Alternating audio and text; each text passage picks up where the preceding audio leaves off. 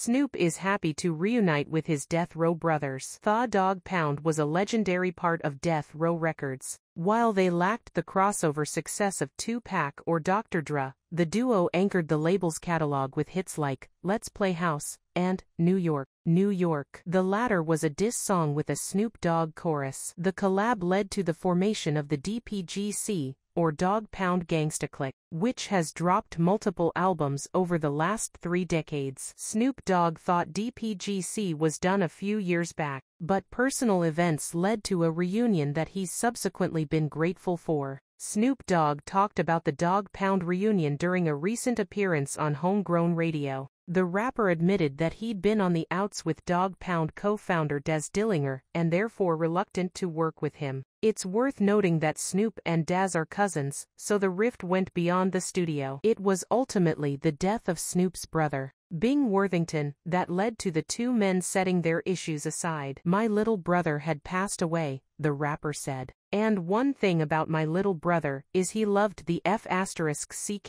to Daz. He loved us together." The death of Snoop Dogg's brother inspired the reunion. Snoop Dogg decided that he wanted to honor Bing by putting out new music as a family. "I started calling family members," he noted. "I reached out them. I was like, you'll get Daz. Me and him get on the line, we communicate, and I'm like, come over and see me." Snoop and Daz reconciled, and then called Dogg Pound's other co-founder, Corrupt. One thing led to another, and suddenly, the group was making music again. The concept of reconciliation informed the title of the new album, WAWG, which stands for We, All We Got. The lead single for the album addressed the issues that Dogg Pound's members have been going through. It also set the record straight on their future plans, namely, that they aren't going anywhere. "Smoke Up" sees Snoop Dogg, Daz Dillinger and Corrupt come together as a unified force. F***ck, what you heard, Snoop raps. "Somebody said the Dogg Pound broke up, shut yo be *tch**s